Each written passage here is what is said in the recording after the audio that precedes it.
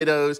And Katie, I want you to join us because you and I, we don't always have the best eating habits. No, I just DoorDash like a cheeseburger. It's what, 9:30? Whatever. All right, so the kids might crave something beyond the traditional PB&J or bologna and cheese sandwich. So Kristen Surowiec is the founder of Ancient City Charcuterie, and she's going to open the portal to a healthy lunch option. So thanks for hanging out with us today. Yeah, thanks for having me. So when we think charcuterie, I'm thinking it's going to be like this big ornate spread, and then I'm like, how do we make healthy lunches out of it? And then I see what you're doing here. Consider me intrigued. So good, yeah. So certain times a year we offer like some fun boxes, right, for various events that are happening or holidays.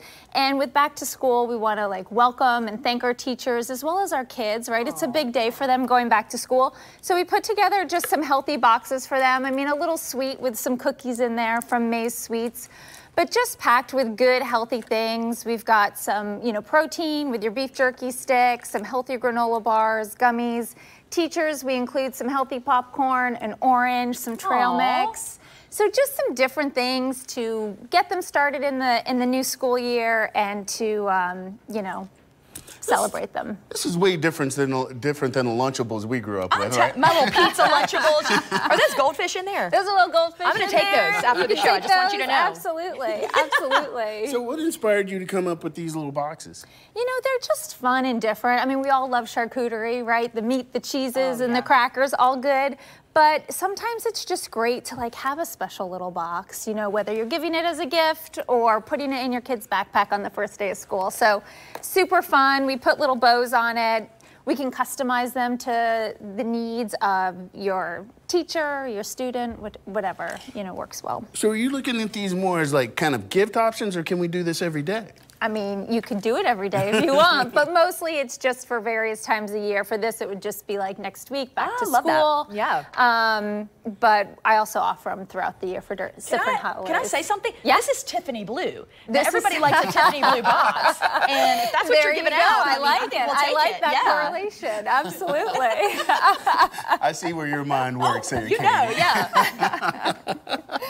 And so you say you can customize them. Yep. So if people come to you and have these certain allergies or these things, you can take care of that as well? Absolutely. Like these, we have the trail mix and the nut granola bar, but if there's an allergy to nuts or a classroom allergy, we can absolutely, not include any sort of nut products at all. So very easy to do. I've seen these at parties and stuff. Oh, They're kind of like a good little appetizer build up for that as well, huh? Yep, absolutely. We can make these larger. Obviously, I have charcuterie boards as well. We do grazing tables, individual cups for different events and business events as well. So lots of options that we offer. I like where you're going. So really smart. Yeah, Katie, this is one of those where it's like, all right, I can embrace this on a whole different level. Well, and this is grass-fed. I mean, that's fancy. Oh, yeah. Fancy. I had like a grass-fed burger the other night. I mean, this is really this is big stuff. You act like that's the first time you had a grass-fed burger. It is.